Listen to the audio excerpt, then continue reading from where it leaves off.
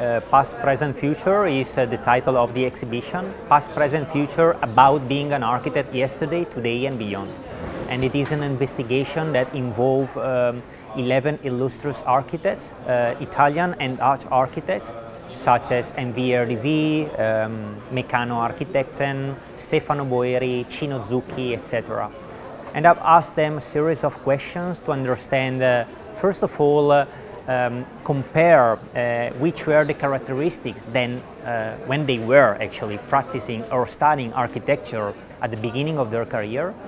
And the main objective of the project, it was kind of provide an inspiration for the new generation of architects that are actually starting today with their own career.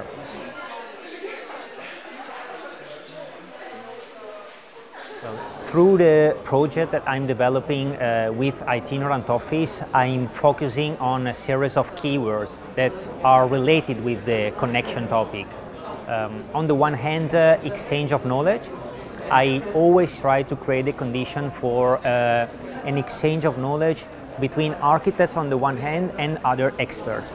In that way, I always try to create a kind of a connection working in these in-between fields, which are the common topics that we can talk about, and try to stretch a bit this topic, creating the condition for a continued exchange about several topics. Another topic that I'm trying to develop, and I think it's quite related with the connection topic, is the collaboration.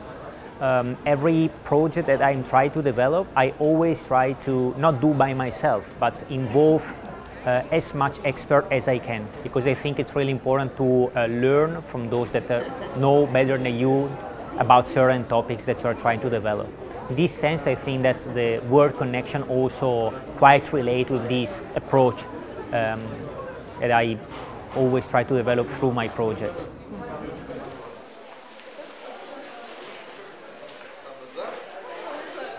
One of the topics that I'm always try to develop through my research is the topic of participation.